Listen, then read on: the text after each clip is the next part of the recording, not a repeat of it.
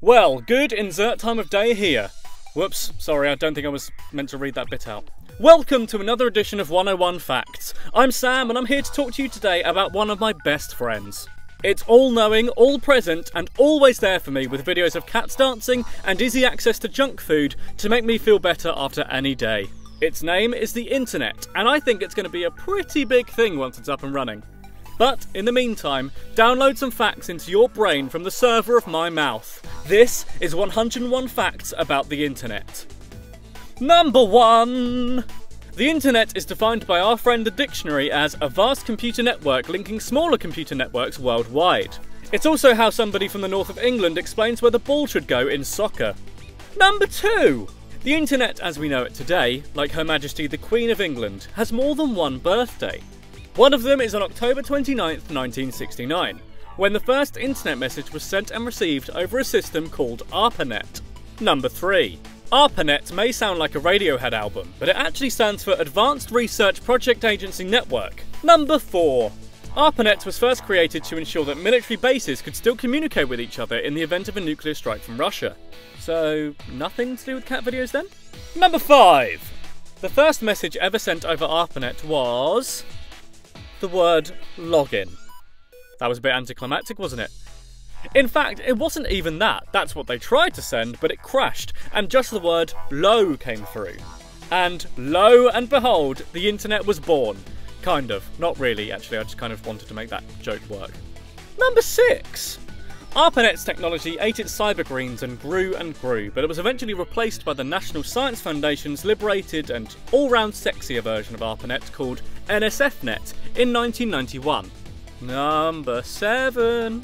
The other birthday it has is in March of 1989, when Sir Tim Berners-Lee proposed merging the up-and-coming internet thing with another technology called hypertext to make exchanging information that little bit easier.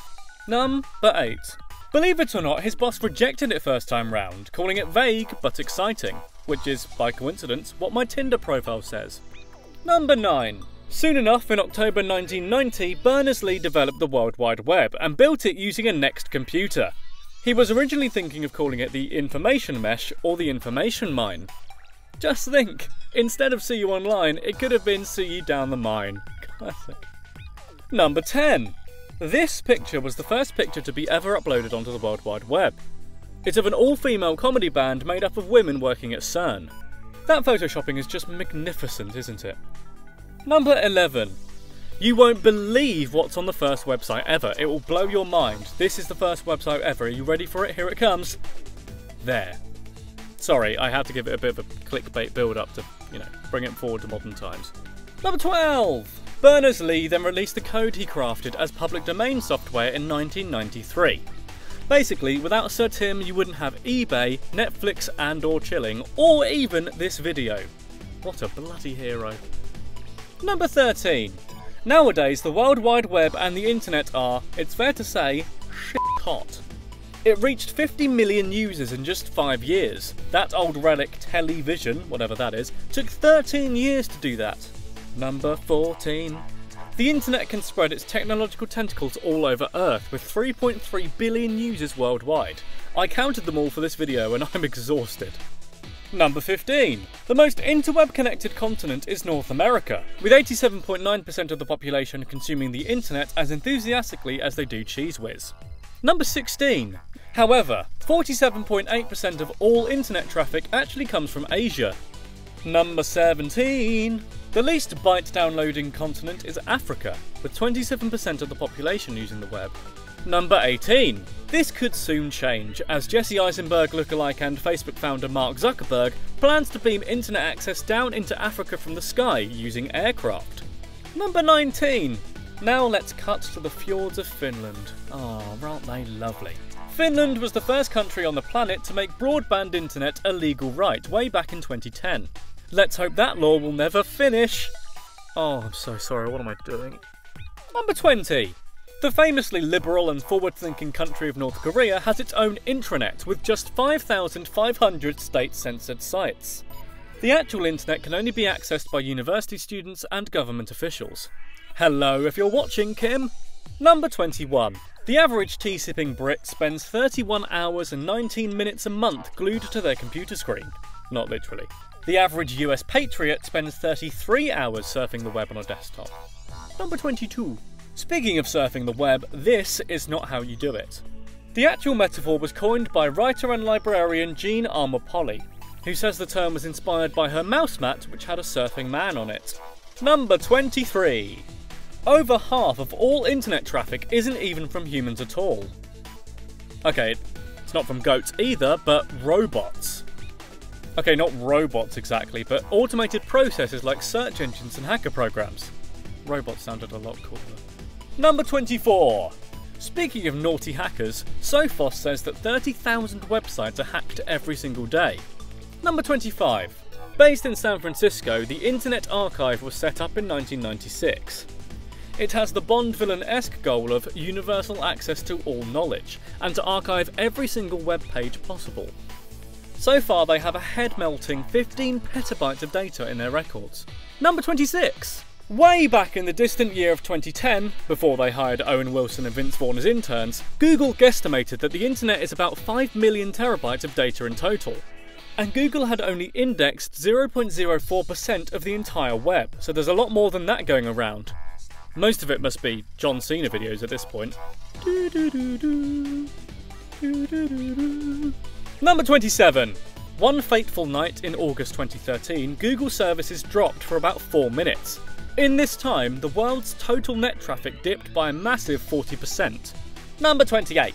Webcams have brought joy and lots of retrospective regrets to the people of the internet, but what was the first one streaming pictures of, do you think?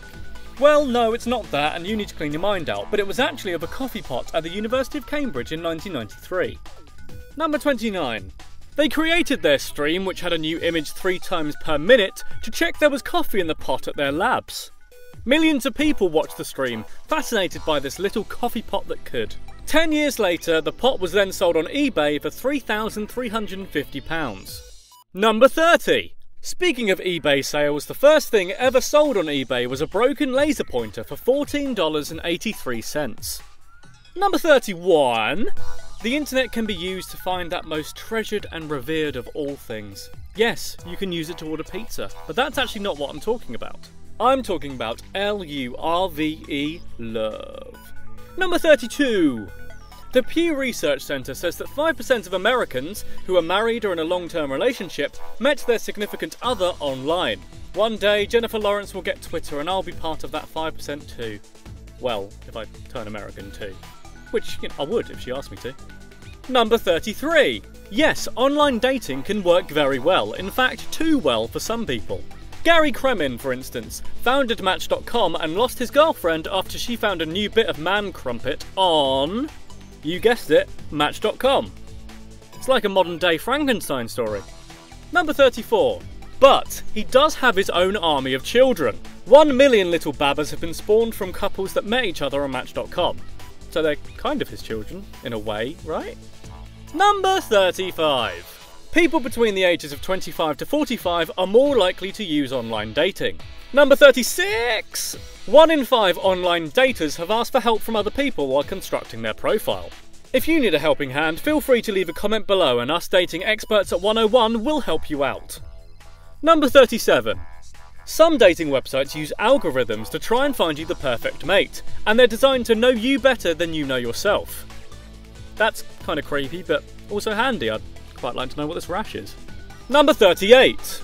Couples who meet online apparently marry sooner, and are said to save around $6,400 by not going on as many pre-marriage dates. Number 39. 41 million love-hungry peeps in the US have tried online dating. Number 40. The sexiest website with the best content on the web actually started out as a dating site in its inception, and that was a little website called YouTube. Number 41. Instant messaging was and still is a great way to keep up to date with friends and feel lonely by how many online people just aren't speaking to you. The meaning of life. The first AOL instant message was sent by Ted Leonsis, later AOL vice chairman, to his wife saying, "Don't be scared," which is, probably the scariest thing you could send to somebody almost anonymously. Number 43. Instant messaging isn't without its faux pas though.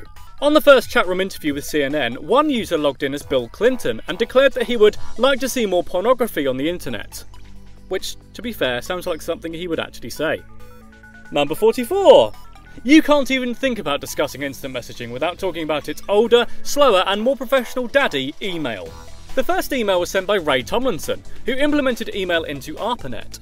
He sent it to himself and it said Qwertyop, which is Danish for famished dragon. Okay, it isn't, it's gibberish, but you believed that for a sec there, didn't you? Number 45.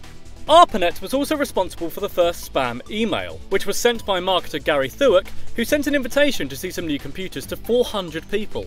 It didn't even mention penises once, so it clearly didn't start the trend. Number 46. The term spam email comes from a famous Monty Python sketch, in which this word is mentioned, it's fair to say, a bloody lot.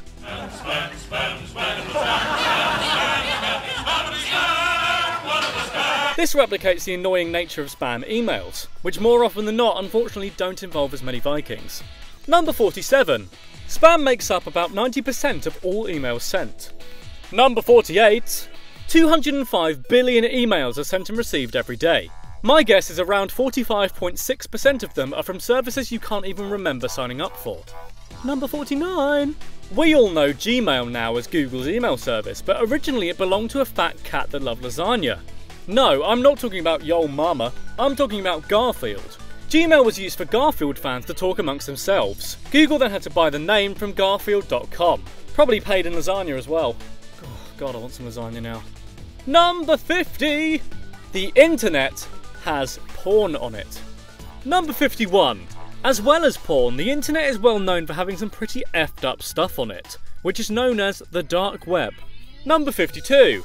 First things first, the dark web is not to be confused with the deep web. The deep web is a part of the internet that is encrypted and hidden from conventional search engines. This is mostly stuff like special private web forums or even your own online email account. The dark web is a tiny part of that part, like a particularly nasty crumb in a massive hidden internet cake. Number 53. The deep web is apparently 500 times the size of the surface web, which is what we call the rest of the internet. Number 54. The dark web is basically the internet's version of the black market. It's rumoured to sell things like less than legal pornography, weaponry, forged documents and drugs. Number 55. Journalists and whistleblowers, as in political informers, not referees, use the deep web to communicate information as it's extremely difficult, if not impossible, to track who's saying what. Number 56. Drugs being sold on the internet isn't actually an especially new thing. The first thing ever to be bought over the internet, or rather the ARPANET thing again, was actually marijuana, way back in 1971. Number 57. Nowadays though, it's on a much bigger scale. One such dark web black market drug website, Silk Road, not only sounds like the name of a sitcom starring old women living on a street, but it also processed an estimated $30 to $45 million a year in drug sales. Number 58. Customers of these websites don't pay with traditional cash, nor in hugs or chocolate money, but actually in an anonymous cryptocurrency called Bitcoin. At the time of current rambling, one Bitcoin is equal to $284 US. Number 59. The dark web is even rumoured to sell Hitman contracts, and I don't mean the video game. Number 60. The dark web can be accessed through special anonymous browsers such as Tor, which is an acronym for the Onion Router, because we all know how nefarious onions are. Look at them, the bastards. Number 61.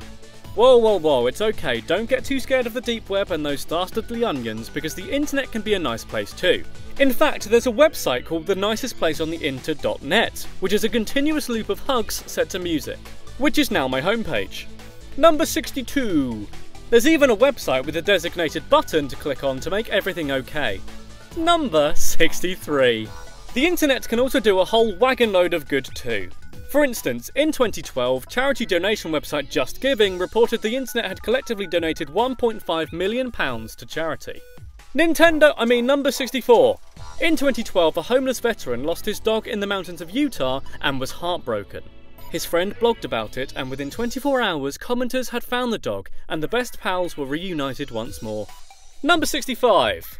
The internet, more specifically Reddit, also helped to make a lonely 10-year-old boy's birthday party amazing, with 300 people turning up to his bash, and people sending him gifts from as far as China.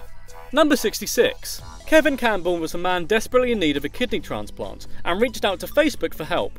Through lots of clicks and sharing, the story reached a distant relative of his, who agreed to donate one of his kidneys and saved his life. Number 67. He's a bit like Marmite, either you love him or hate him and he looks like he tastes really nice on toast, but Swedish king of YouTube PewDiePie and his army of bros have donated over $1 million to various charities, including Save the Children and charity Water. Number 68. The internet can also be a bloody good detective as well. An image circulated around the website 4chan of some Burger King workers standing in containers of lettuce. Those scarily clever people on 4chan managed to track down the restaurant and the salad stomping employee, and he was fired the next day. You know what they say, you don't win friends with stomped on salad. Number 69. Hey, you know this kid, otherwise known as the meme Success Kid? Well, his real name is Sam, not me, and his father Justin needed a new kidney, and so they turned to the internet for a helping hand. And they got it, well 100,965 helping hands to be precise, otherwise known as dollars. Number 70. The internet is full of memes like Success Kid, but what the heck is a meme exactly? Those cheeky chaps at the dictionary say a meme is a cultural item in the form of an image, video, phrase, etc. that's spread via the internet and often altered in a creative or humorous way. Number 71. The word meme was actually coined by God-botherer Richard Dawkins in 1971, but it meant something completely different to do with Darwinian principles or something. Let's just save that for another video, yeah? Number 72. Eternal optimist and bane of people's lives Rick Astley is one such meme, whose 1987 tune Never Gonna Give You Up is the subject of rogue linking in a practice called rickrolling. The very first rickroll was on 4chan in March of 2007, after a poster promised it was the link to the trailer for the video game Grand Theft Auto 4. Number 73. When the video reached 39 million views on YouTube, Astley received a royalty check for a whopping $12. It's now at 150 million views, so Astley could maybe afford one counselling session? Number 74. The subjects of memes often find it quite hard to cope with their unexpected rise to fame. In fact, the girl from the annoying Facebook girl meme apparently received advice from the scumbag Steve guy about how to cope with her newfound memedom. Number 75. 78% of web traffic in the US is from watching videos. And you've made a bloody fine choice with this one too, well done. Number 76. USA Today readers voted the internet as one of the modern 7 wonders of the world way back in 2007. Number 77. Do you remember dial-up internet? That thing from ancient history that made you connect to the internet while blaring this sound?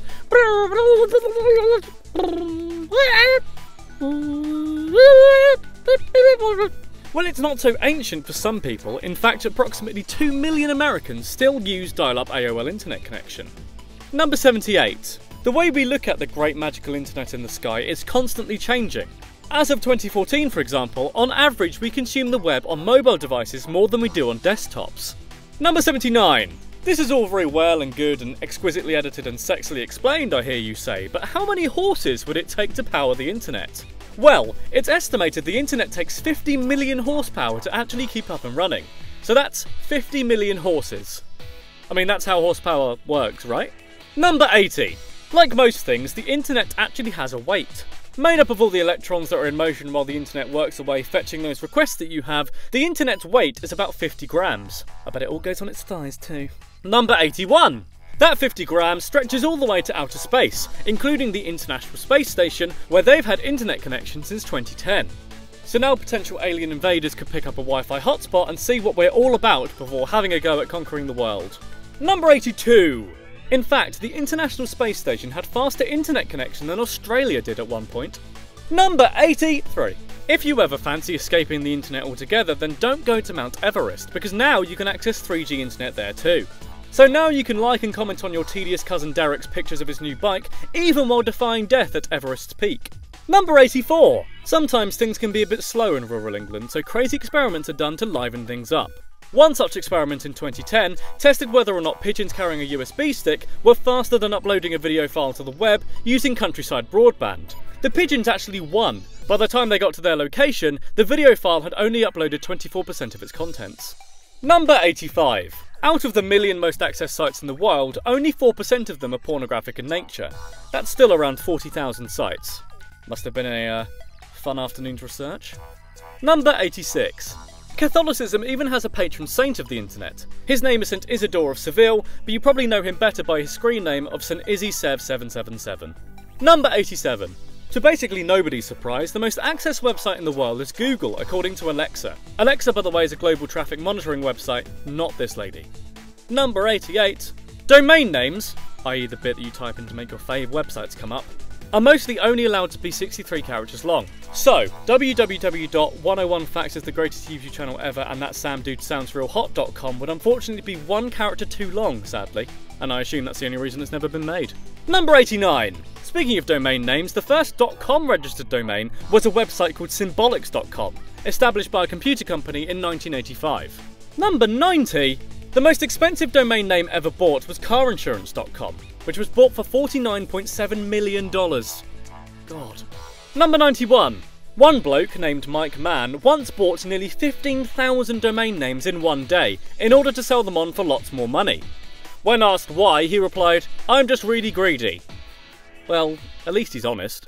Number 92. Wi-Fi is one of the greatest things about living in this century, like an invisible bungee to escape plummeting into boredom. Contrary to popular belief, Wi-Fi doesn't actually stand for anything. It was just called that because it rhymed with hi-fi and was easy to remember. Number 93. Way back in 2003, the tiny country of Niue in the South Pacific Ocean was the first nation to become a Wi-Fi nation, where free Wi-Fi is available to everybody. They've also had Pokemon, Star Wars and Disney on their official currency. BRB, just moving there. Number 94. Some airlines offer Wi-Fi in their cabins, and for that we have to thank... Potatoes? Sorry, is that right? Okay then. Potatoes absorb Wi-Fi radio signals in the same way that the human body does, meaning airlines were able to test whether or not it was a possibility with sacks of spuds as substitutes. Plus, after testing, the crew probably got hash browns for dinner too. What a result. Number 95. Back in 1996, a computer industry columnist named Bob Metcalfe predicted the World Wide Web would have a catastrophic collapse in 1997. When 1997 came around, he tore the article up, put it in a blender, and drank the yummy incorrect Foresight flavoured cocktail on stage in front of a cheering crowd. Number 96? Let's hop into our DeLorean, which is bigger on the inside, and look forward to the future. By 2020, it's estimated that 90% of all cars will be connected to the web, meaning you could live tweet your traffic jam for the entertainment of dozens. Number 97. The Internet of Things, which are interconnected smart products that are online and linked to each other like toasters and thermostats, is said to grow to 25 billion devices by 2020. By the way, Internet of Things? That sounds like the most made up on the spot name I've ever heard. Number 98! Even garbage containers are predicted to be connected via Wi-Fi to observe trash levels, meaning the phrase "this internet connection is rubbish" could take on a whole new life of its own. Number 99. Some of these things already exist, but they need to be beefed up security-wise. In 2015, hackers were able to break into Google Mail accounts by sneakily coding their way into Samsung smart fridges. I don't know what's worse, the possibility of that or the possibility of someone hacking into my fridge to make my beers warm. Number 100! There are 7 keepers of the keys of the internet, who are there to either restart or turn off the internet in case of a global catastrophe or terrorist act. Let's never ever ever piss them off. Number 101! This may shock you, but you are on the internet right now. That right there was 101 facts about the internet, and I don't know about you, but I for one had a lovely time. If you want some more 101 facts, say about Skywalkers, secret agents or your sleeping brain, then click on any of these to go fact yourself. Or, if you fancy getting the very newest 101 videos straight to your feed, click on this internet surfing, whistleblowing, gift-giving goat to get subscribed. You know, I think this internet thing is really going to be big one day. I said the same thing about Tamagotchis and Jamiroquai, and look at them now. You can barely turn a street corner without seeing one of them these days. It's virtual insanity. See what I did there with the virtual insanity? Oh dear me. I'm off to watch The Nicest Place on the Internet for a bit with a tub of ice cream and a mug of hot milk. Bye-bye!